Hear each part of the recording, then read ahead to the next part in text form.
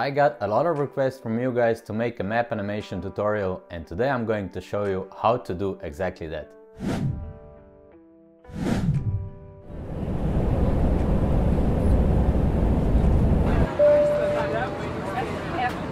For this case today we will not use only CapCut but also Photoshop.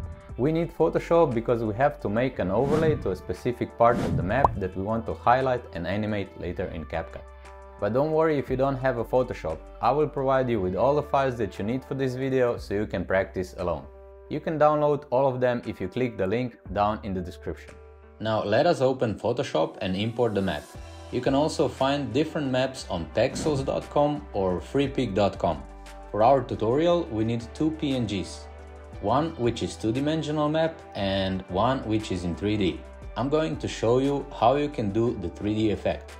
We need a background and we need a map on a transparent background. Now drag the map to the background and place it in the center. Next thing we need to do is go up to 3D and choose New 3D Extrusion. That way we can open 3D functionalities. Click Yes. Then click and hold the bottom part of the map and drag it up. You can also drag the extrusion depth down a little. And if you like it, you can then go up to File, Export, Save for Web, and make sure you choose PNG24 and save it to your computer. To turn off the 3D workspace, go to Window, Workspace, and click Essentials.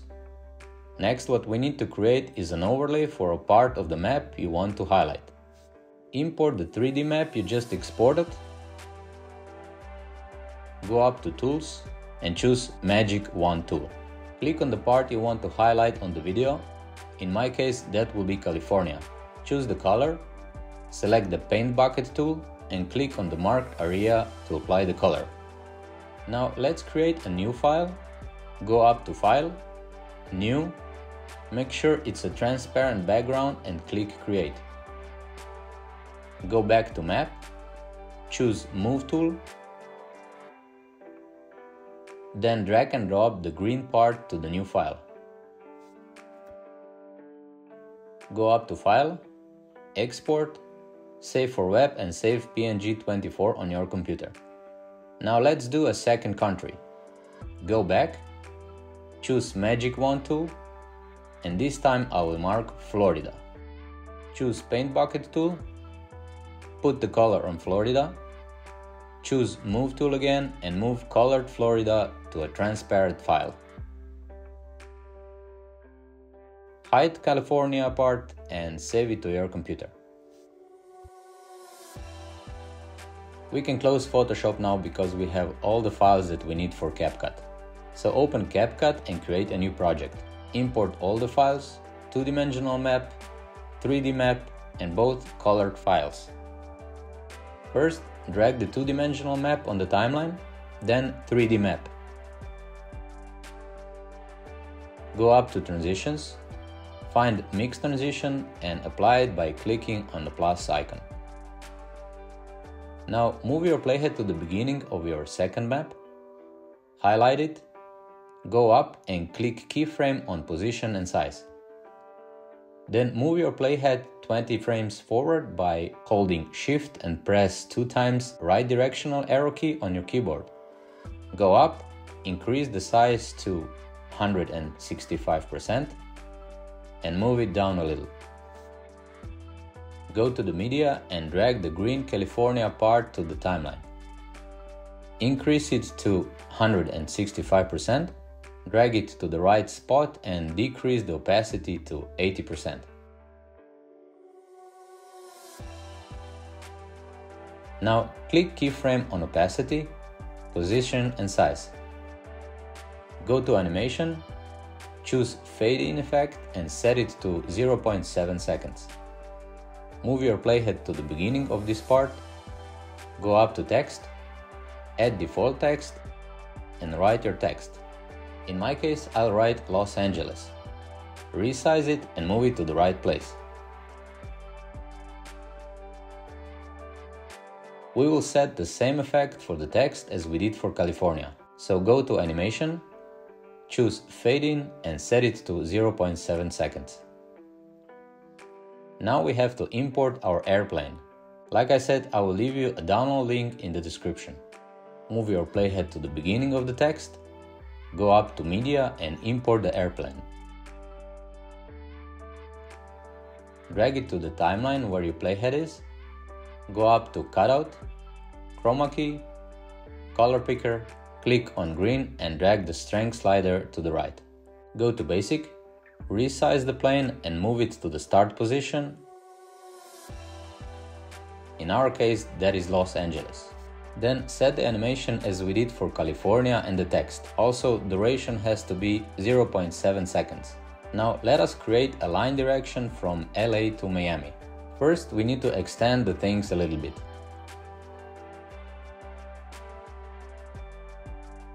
Then move your playhead to somewhere like this. Go up to Text, choose Default Text and write dash a couple of times. Scroll down, set the character to -3, scroll down, uncheck Uniform Scale, make it a little bit thinner and stretch it. Let us also change the color. Scroll down, click on Glow and adjust it to your likings. Then click on Curve and position the line so it goes from LA all the way across to Florida.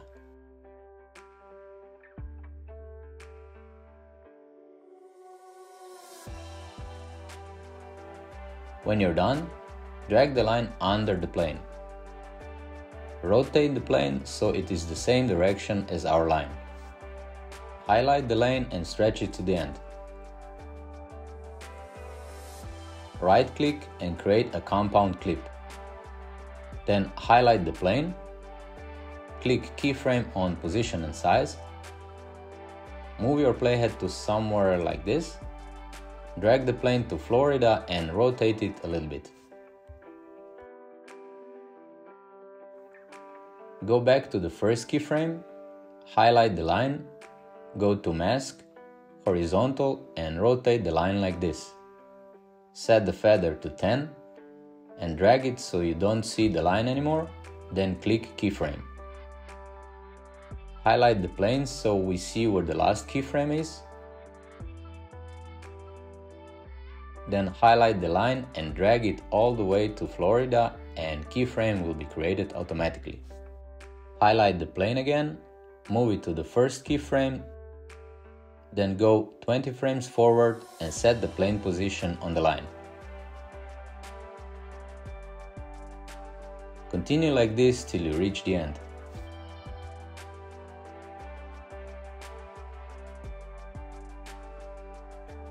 Then go like 10 frames back, highlight the text, copy and paste it, drag it to the other side and rewrite the text.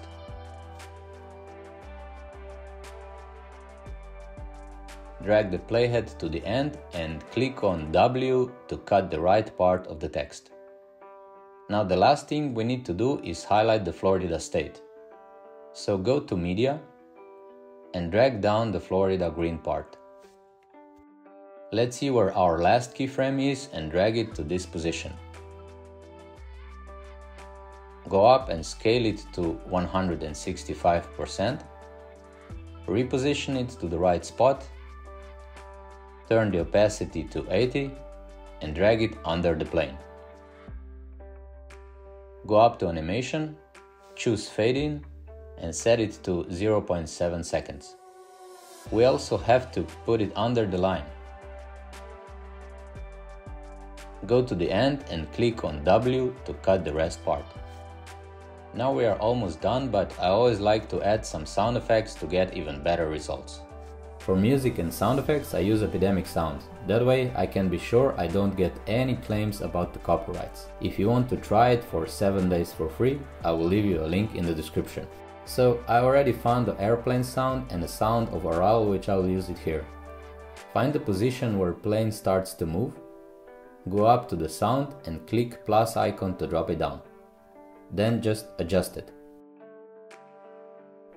Go to the end and cut it. Then move the second sound down to the timeline, and I want to find that ping sound at arrival. Well, such a really juicy sound.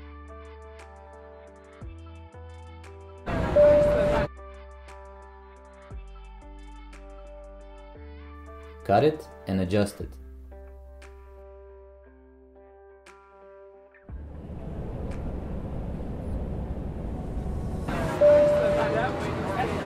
Go to the end, delete the rest part and drag the fade out icons to the left. We can also increase the volume of the plane a little bit. Congratulations! If you followed along, then you just made that nice map airplane animation. Let us see our end product.